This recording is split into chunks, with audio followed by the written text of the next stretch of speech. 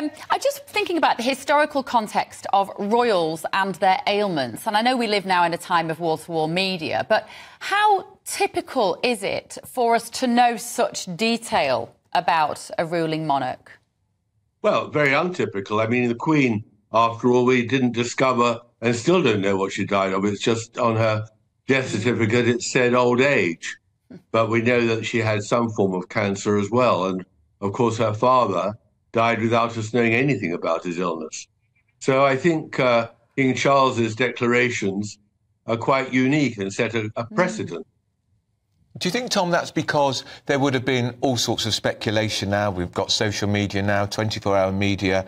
Or do you think this is a genuine attempt by the palace to be more open and transparent? Because you know where we then go with the next question. Do they then at some point tell us what sort of cancer he's got? Well, I think there was no alternative because, after all, he's now disappeared from public view. And so they had to give some sort of explanation, as they did for Princess of Wales as well, Kate. The truth is that when you disappear, there are questions asked. I think in the end we will discover both about Kate and about Charles what he's got, what they both got. But really, it doesn't really matter. I mean, I do think they're entitled to some privacy. It really brings into focus, Tom, how light the substitutions bench is for the royal family at the moment. What kind of conversations will be going on? Oh, there's Professor Angus Dalgleish has joined us in Vision. Wait with us, bear with us, Angus. We will be with you in just a moment. But if we can go back to Tom. Tom, I was just saying then about the fact that you realise that there aren't that many subs sat on the bench at a time like this now for the royal family, and lots of engagements will still have to be carried out. What sort of conversations will be going on behind the scenes? Well, we know that they've got a pretty big staff in Buckingham Palace and elsewhere in the other palaces. They won't find that much difficulty to somehow fill the slots. There, after all, there's Prince William has now rejoined the working royals. There are the Edinburghs. There's a few others. Princess Anne. I don't think it'll be a desperate struggle. Clearly, there's also Queen Camilla. They'll pare some things down. I think more in question are the foreign trips that the King arranged both to Canada and to New Zealand. Those are in question now. Yeah, and of course also, Tom, there are countries that we think possibly will be thinking time to end the monarchy. Charles might want to be thinking of going to those sort of countries. Foreign travel may now be restricted to him because of his condition and his age. Well, I think there's always been a problem. I think that King Charles looked pretty unhealthy, in my view, already last year. Queen Camilla, we know, has got various health problems, not least of which as well is that she finds travel very tiring and can't do jet lag at all. And so I think they were already cutting it down, hoping that Kate and William would take over.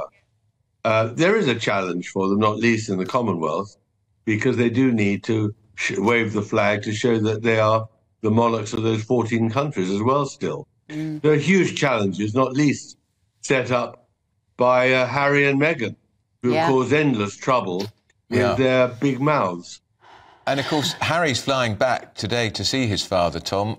We were saying earlier in the programme, would the King be able to tell his son what sort of cancer he's got? Because he has got a bit of form, I'm afraid, for being indiscreet about matters royal. And, of course, if it was to leak and the finger was pointed at Harry, that would cause even more problems in their already very strained relationship. Well, he's indiscreet, Harry. I mean, he does everything to promote himself and has caused huge problems by his disloyalty and treachery, and I must say as well, his lies. So I find the return of Harry at the moment very suspicious. I think it's very much because the King pleaded for some sort of reconciliation, but because he's after it is his son, and I'm sure the King feels some guilt about the divorce with his mother, with Diana. But I wouldn't trust Harry at all. I think he's got form for disloyalty. I think his wife has got absolute form for never reconciling with her own family or friends and former husband. So I think that Harry's arrival is not good news. And I think it's very much part of Harry on a self-promotion trip to give himself publicity, to give himself some sort of fame, a moment in the spotlight. Because after all, we must remember, that when the King's prostrate problem was announced, there was a deafening silence from California. Harry never announced that he hoped his father would have a speedy recovery or anything like that. And so the Princess of Wales, of course. And thank you, Tom. And the response to the Princess of Wales, Tom Bower there. I agree with what Tom said about Harry, I'm afraid. I think he can't be trusted. And I do think this is... Look, I can't put my mind... I can't get into his head, but I think this is a lot about how this will look back in the United States. Probably. Son goes off to join his sick father.